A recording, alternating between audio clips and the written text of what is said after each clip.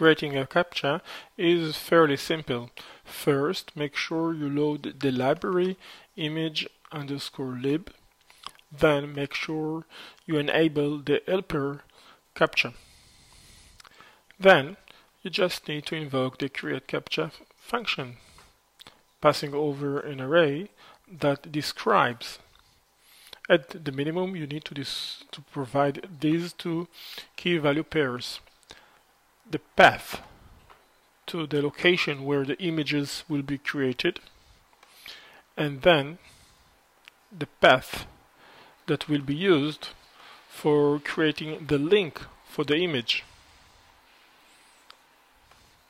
The returned value when calling createCAPTCHA is an array. Here we pass over the array to the Captcha demo view, and here we access its three keys: $image, $word, and $time. Now if we try to execute this code sample, this is the output. As you can see, this image tag is actually the value of this variable $image. $word is the actual word presented, and this is the lifetime of the CAPTCHA in milliseconds.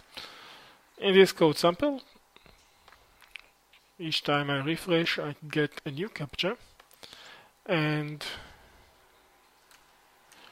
if we check the folder we specified when calling the createCAPTCHA function, then you can see that the number of images is getting bigger.